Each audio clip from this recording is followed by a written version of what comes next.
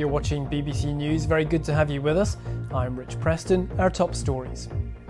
Police in New Mexico say they believe a live bullet was fired in the fatal shooting on the set of Alec Baldwin's new movie. We believe that we have in our possession the firearm that was fired by Mr. Baldwin.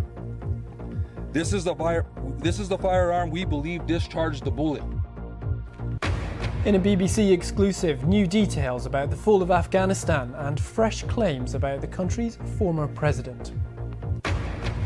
The truth about trees. New research suggests logging and wildfires could be causing some of the world's biggest forests to produce more carbon than they absorb.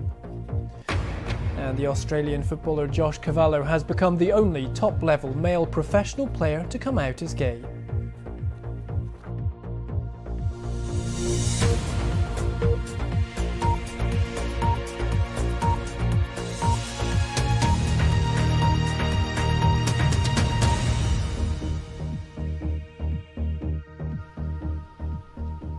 Hello and welcome to the programme. Police in the US state of New Mexico say criminal charges against the actor Alec Baldwin, who shot dead a cinematographer on a film set, have not been ruled out.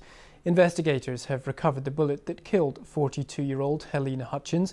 Sophie Long sent this report from Santa Fe.